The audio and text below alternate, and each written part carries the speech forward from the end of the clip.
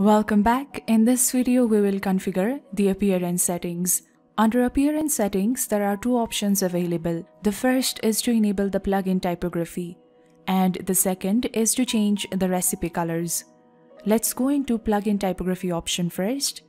When this toggle is enabled, it will use the fonts that are specified by the plugin. But if you disable the toggle, then it will inherit the fonts from the theme that you are currently using.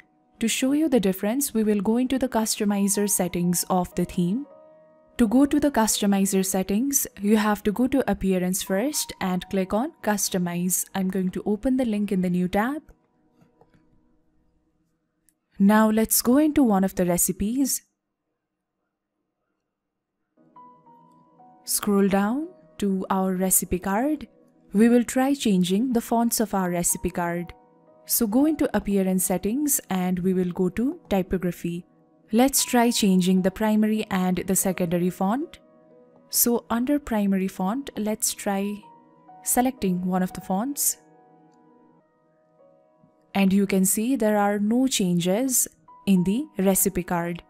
Similarly, even if you change the secondary font, you will see that there are no changes in your recipe card whatsoever. But if you look at your overall site, you can see the changes have been made. Now, to change the font of your recipe card and to be able to use the options of the primary and secondary font of the theme, let's go back to our dashboard and we will disable the toggle. Click on Save Changes. We will go back and now we will try changing the primary font. Let's try one of the fonts from the list of available fonts. Okay, let's go with this one. As you can see, changing the font of our recipe card is now possible. And along with the primary font, you can also see the changes in the secondary font. You can go ahead and select the secondary font from the list of available fonts.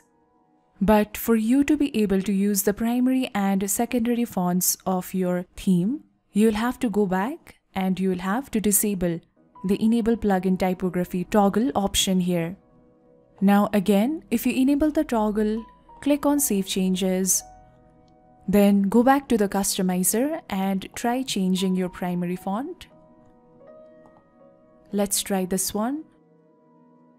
You will see that the fonts of your recipe card will not change, even though the changes will be applied to the rest of your website.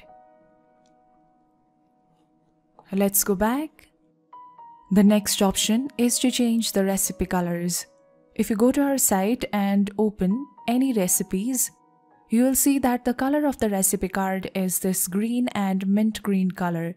You will be able to change the color of your recipe card with the help of recipe colors options. That way you can easily use the theme colors of your brand. Now we will try changing the color of our recipe card. Let's go back.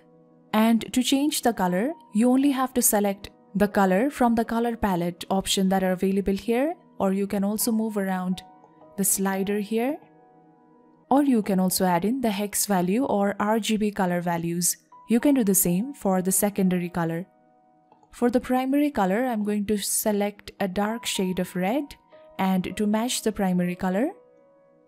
For my secondary color, I'm going to add in a lighter shade of red color. So let's go with this one over here.